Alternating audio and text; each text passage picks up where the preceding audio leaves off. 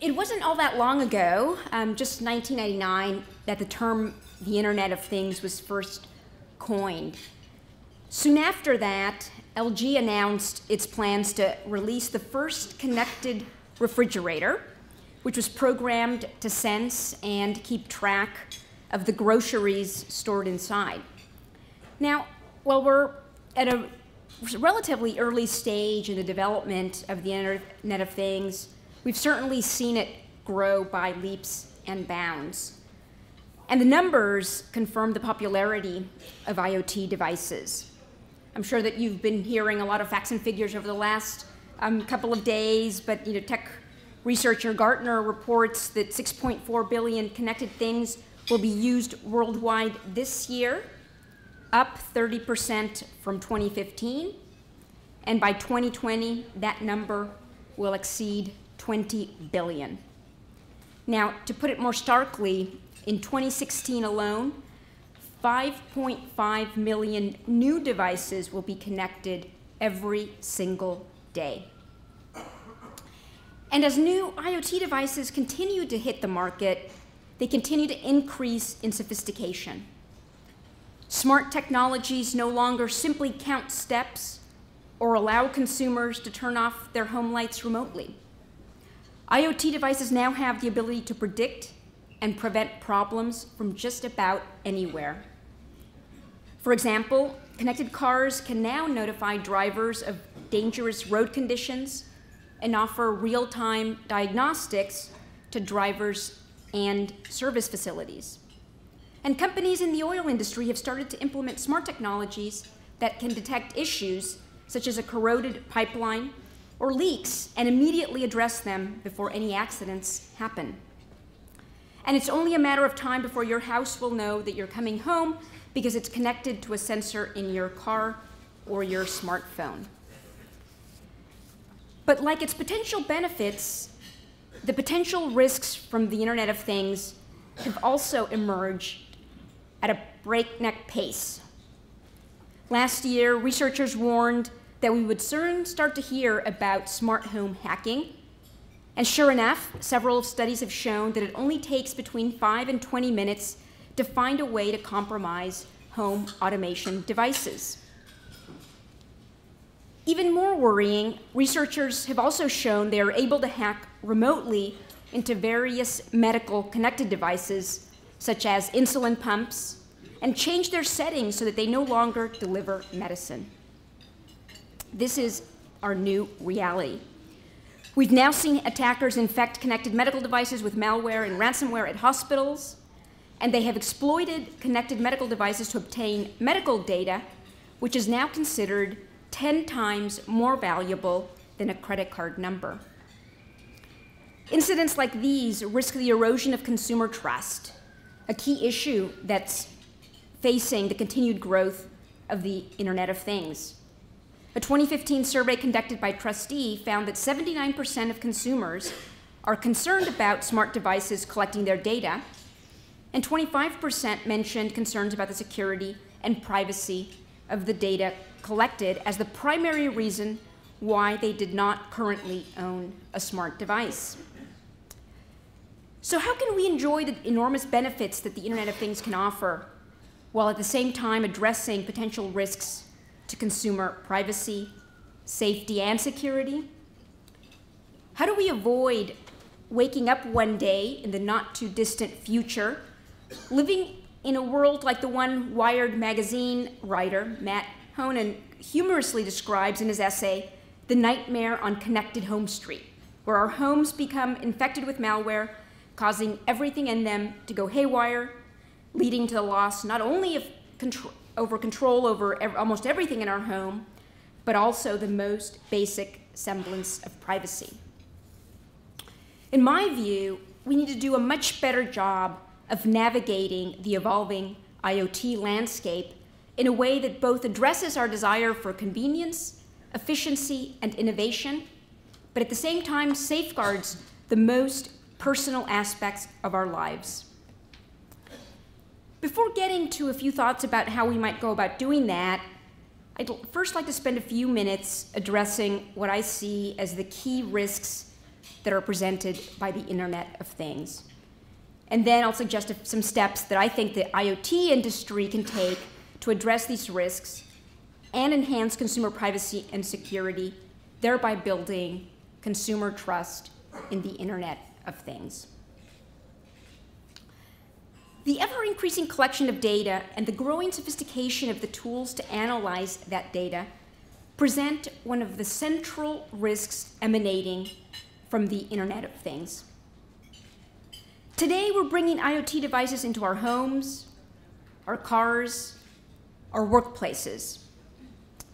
And with the proliferation of wearables, we're increasingly placing them on our bodies.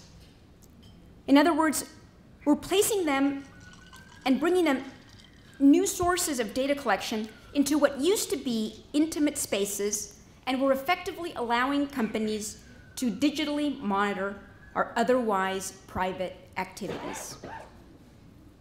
The sheer volume of data that even a small number of devices can generate is absolutely stunning. For example, fewer than 10,000 households using an IoT home automation system can generate 150 million discrete data points per day. A recent report by ABI Research estimates that in the aggregate, the volume of data captured by the Internet of Things will exceed 1.6 zettabytes by 2020. A zettabyte is equivalent to about 250 billion DVDs. All of these independent data points, when patched together, present a deeply personal and startlingly complete picture of each of us, one that includes details about our financial circumstances, our health, our religious preferences, and our family and friends. And the collection of this personal information can lead to a host of other sensitive inferences, including our mood, stress levels, personality type, demographics, well-being, sleep patterns, level of fitness, to name just a few. This pervasive collection leads to the next inevitable question, and another key risk that's presented by the Internet of Things. What is happening to IoT-generated data, and how is it being used? As an initial matter, data gathered by IoT sensors and systems can pass through any number of hands beyond those of the user that generated the data. The company whose hardware collects it, the software business that processes it, and the app maker that provides functionality. Not only might they be collecting data that extends well beyond what is needed to provide a particular service, they may very well also be sharing it with a multitude of unknown parties. And all those with access can perform analyses that would not be possible with less rich data sets, providing the ability to make additional sensitive inferences and compile even more detailed profiles of consumer behavior. Let me give you a concrete example. In 2014, the FTC studied 12 health-related mobile apps to determine whether they were transmitting personal information to third parties, and if so, what kind of information they were transmitting and to whom. We found that these apps transmitted sensitive health conditions, such as information about pregnancy and ovulation, along with consumers' names, email addresses, and other unique and persistent identifiers to third parties, including ad networks and analytics firms. In the absence of appropriate controls over this kind of information, our research demonstrates that companies will continue to collect and infer sensitive data from consumers, often without their knowledge. Today, a consumer may use a fitness tracker solely for wellness-related purposes. But the data gathered by the device could be used to price health or life insurance, or to infer the user's suitability for credit or employment.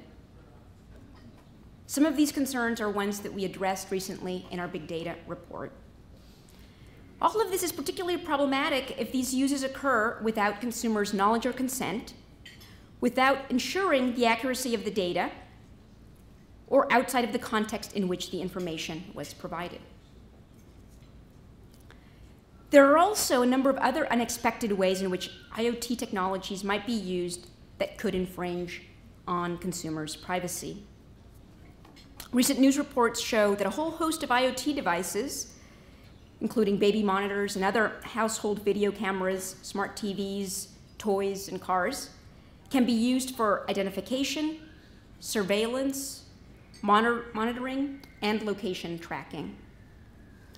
In light of various studies showing that consumers are deeply concerned about IoT's data collection, disclosure of sensitive information, and their lack of control and awareness of who has access to the data that's collected, it's particularly important for IoT manufacturers to design devices that take into consideration unexpected uses of their IoT data and the potential for misuse.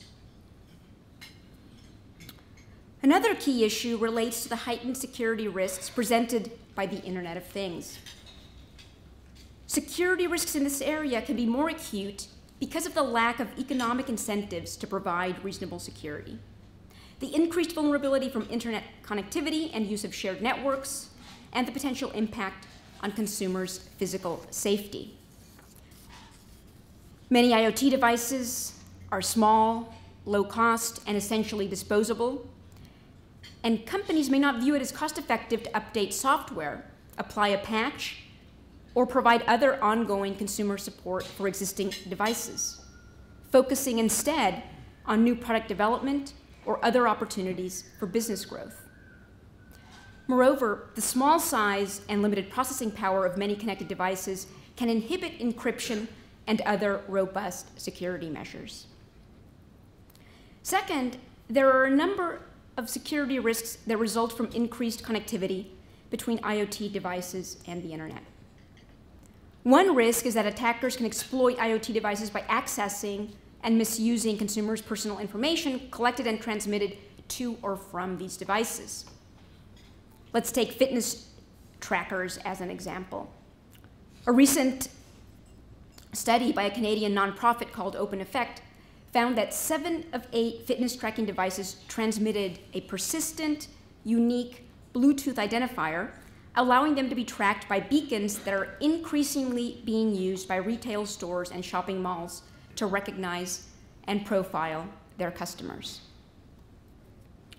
This study also found that companion apps for these fitness devices leaked login credentials and transmitted activity tracking information in a way that allows unscrupulous actors to intercept or tamper with them. As consumers use smart devices more regularly, intruders may exploit these vulnerabilities to facilitate ID theft or other types of fraud. A related concern is that vulnerabilities on a single device can facilitate attacks on other systems. For instance, recent news reports also show how hackers gained access to 900 internet-connected closed-circuit TV cameras and used those cameras to perform a denial-of-service attack on a company. Denial-of-service attacks are more pernicious when the attacker has more devices under his or her control, and as IoT devices proliferate, these types of attacks may become more common. As another example, just last month, the FTC settled charges with computer hardware maker Asus Tech that critical security flaws in its routers put the home networks of hundreds of thousands of consumers at risk. Specifically, we allege that the router's insecure cloud services led to the compromise of thousands of consumers' connected storage devices, exposing their sensitive personal information on the internet. As IoT devices connecting to home networks increase, the harm from insecure router security will only continue to escalate. Finally, security vulnerabilities can have a significant impact on our personal and physical safety. By exploiting vulnerabilities in IoT devices, attackers may well be able to open garage and other doors across the whole country, switch off critical medical devices, or set millions of ovens on full heat, causing some to catch fire. Last month in the UK, a temporary glitch at British Gas resulted in smart thermostats raising the temperature of consumers' homes to 90 degrees Fahrenheit. As these examples show, as the use of the Internet of Things becomes more widespread, unfortunately, so do the risks.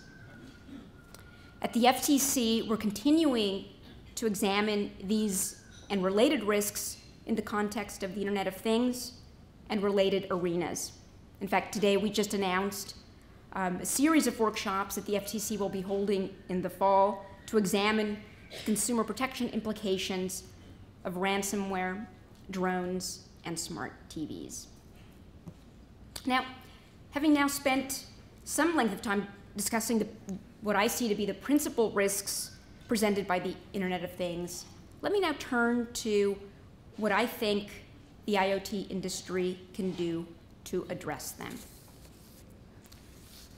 First, I firmly believe that companies should follow the principle of data minimization. While I recognize that the value of some data might lie in unanticipated uses, these interests can and should be balanced with the interests in limiting the privacy and data security risks to consumers. Companies should examine their data practices and business needs and develop policies and practices that weigh the potential benefits against the potential harms. So what might this kind of exercise look like? Companies should be asking questions at the front end about what types of data they're collecting, to what end, and for how long they anticipate keeping it. They should also weigh the potential usefulness of particular data against its sensitivity and consider making alternative choices. For instance, a company might choose to collect zip codes rather than precise geolocation after considering the risks. And once companies make a determination about what data they need to collect, they should consider what controls are in place to mitigate potential harms. As part of this analysis, companies should ask questions like, can the data be maintained in de-identified form? Can access to the data be limited? Is there a process for vetting new or innovative uses of the data to determine whether they may lead to adverse consequences for consumers before engaging in them? Through this kind of an approach, a company can minimize its data collection, take steps to address risks to the data that it chooses to collect and maintain, and still promote its business goals. Ultimately, companies should keep in mind that just as collecting and retaining data may bring unanticipated benefits, it might also bring unanticipated harms. Second, companies should give consumers clear notice and provide simplified choices for unexpected collection or uses of their data. Consumers know, for example, that a smart thermostat is gathering information about their heating habits and that a fitness band is collecting data about their physical activity. But would they know and expect this information to be shared with data brokers or marketing firms? Probably not. In these and similar cases, consumers should be given clear and simple notice of the proposed uses of their data and a way to give consent. Now, I recognize that providing simplified notice and choice in an IoT world where devices often lack a consumer interface is easier said than done. And we risk inundating consumers with too many choices as connected devices and services proliferate. But in my mind, the question is not whether consumers should be given a say over unexpected uses of their data, but rather how to provide consumers with control over their personal information.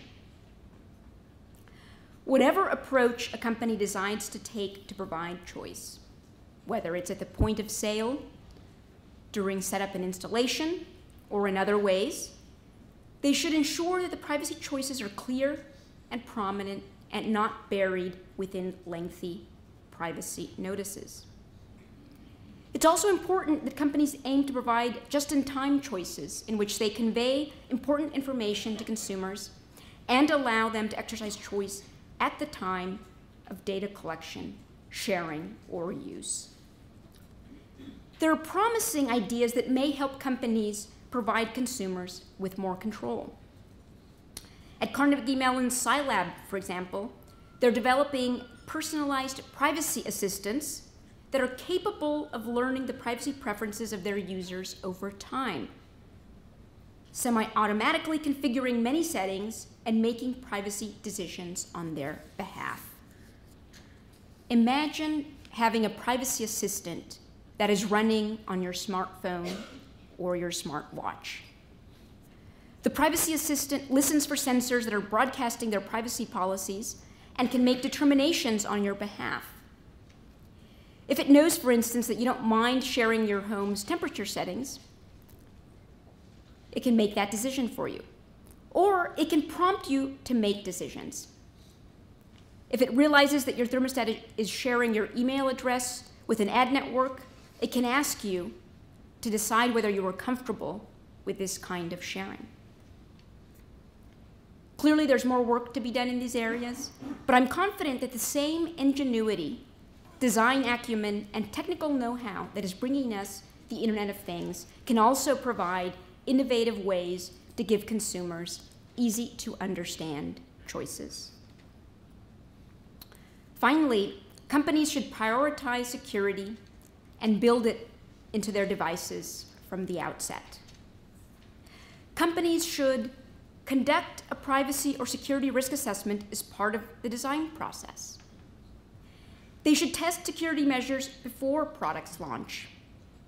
Use smart defaults, like requiring consumers to change default passwords in the setup process. They should consider encryption, particularly for the storage and transmission of sensitive information, such as health data. And they should monitor products throughout their life cycle and, to the extent possible, patch known vulnerabilities.